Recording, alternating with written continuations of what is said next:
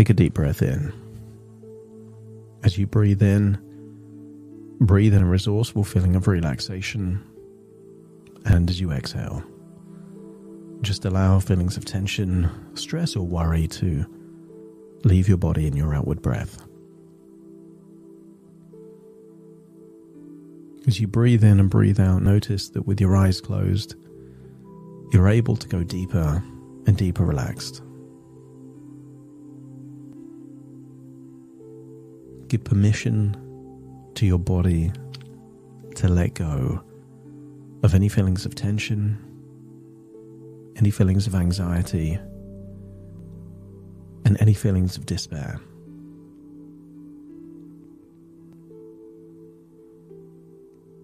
I want you to use the power of your imagination to make a picture of a desert island. I want you to imagine a tree that is growing on that desert island. And the tree has sunshine all the time. Blue skies and bright sun. And then I want you to imagine one day a storm comes. And in that storm, this tree that has only ever known the perfect weather suddenly gets blown under the wind. The roots upturn and the tree falls. And then I want you to use the power of your imagination to imagine a very small tree growing in a different country with a different climate.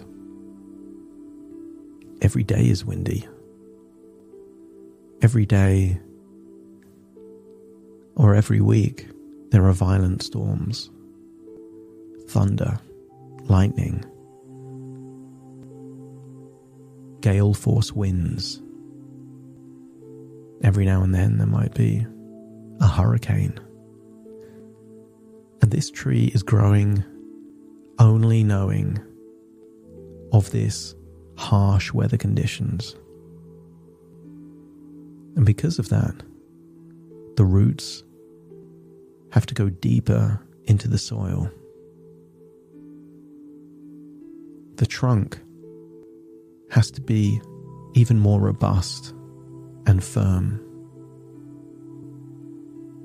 It grows straight and strong. So even with the storms as it grows, the storms only make it stronger. And I want you to think of the storms in your life not as something that's made you weaker, but as something that's made you stronger. Too many people say, well, of course I have to be this way because of my childhood, because of this thing that happened to me, without realizing that what if those things, as unpleasant as they were, enabled you to be more resilient, enabled you to be more tenacious, enabled you to be stronger than you ever thought possible. I want you to imagine seeing yourself not as a victim in life, but as a survivor.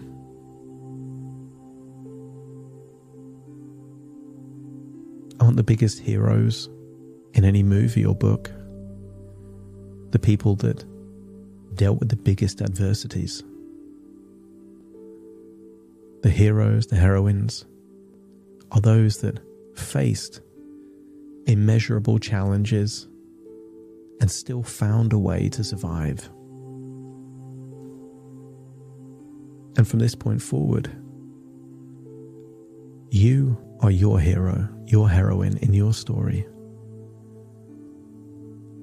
You've come through endless times where hope seemed lost. And it's only now when you look back that you realize that it's always darkest before the dawn. next time it's dark and you're in a place of despair, doesn't it stand to reason that this is just one of those times where life is challenging you, testing you to become even more tenacious, even more resilient, even more emotionally strong? And it's worked up to now. But I want you to think that it gets easier and easier the more challenges you overcome, until something happens, a breakthrough. You create a new belief, almost that it doesn't matter what life throws at you, because you'll handle it. And that doesn't mean you want bad things to happen. You don't want struggles. You don't want challenges. You just accept that if the challenges come, you're ready. And you are ready. Life has prepared you for future challenges, so you're not fazed by them anymore. Every hero had a point in their life where they questioned whether they deserve to have this role. Every leader has had self-doubt. Every pioneer questioned their own intellect and abilities. The early travelers that sailed across the globe questioned whether they would ever find new lands. They just believed that they could handle the storms, the setbacks, feelings of elation, but also feelings of despair. And I want you to accept the suggestion that despair is simply a moment of opportunity for deep reflection.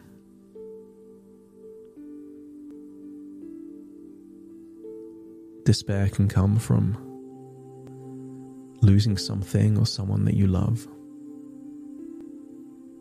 Despair can come from feeling that you've run out of options and there's no more choices. But there's always one more choice. And from this point forward, your unconscious mind will start mining moments of despair from the past to find the nuggets of gold. Despair can be a gift, a beautiful, wonderful gift, an opportunity to make the future version of you even more resilient, even more powerful and strong. But only if you have the strength to sit with despair and to listen to the lesson it's teaching. I want you to take a new idea that you're strong enough, that it's okay to have needs, that death is inevitable, but also nothing to be feared, and that your resources exceed life's demands. As you now return to the present, feeling like the strongest tree in the forest, feeling like a hero in your own story, and feeling that you don't mind what life throws at you, because now you're ready. Back in your body, listening to my voice, take a deep breath in through your nose and out through your nose.